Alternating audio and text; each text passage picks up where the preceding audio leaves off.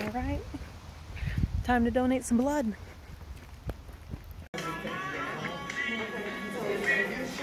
There you go.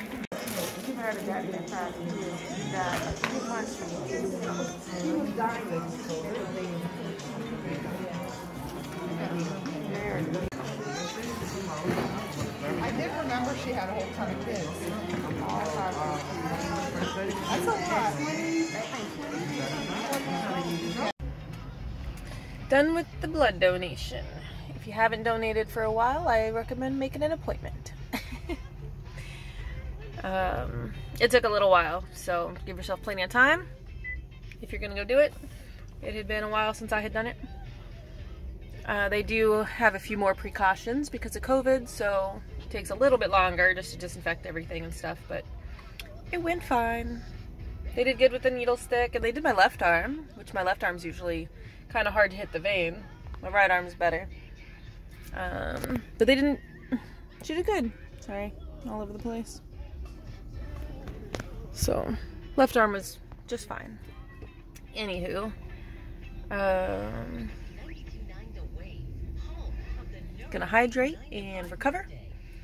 The one thing I did learn that was new, or not new I guess, but new to me, they always ask you about tattoos, and I get tattoos kind of frequently, I would say, so usually it's not a problem.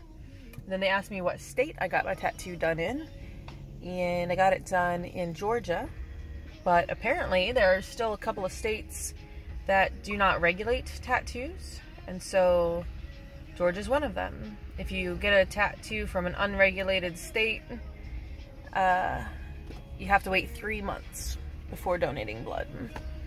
Luckily it had been 3 months, so I was good, and I still did my donation, but just something to keep in mind.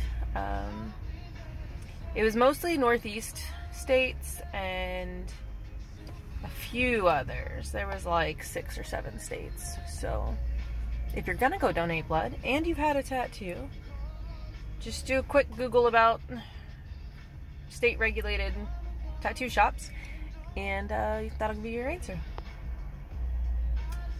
So now that's done, I have a bag of recyclables that I need to go take to the recycling center. And because I don't have any recycle bins at the hotel I'm staying in, so I rinse and dry and collect all my recyclables, and I'm gonna go drop them off.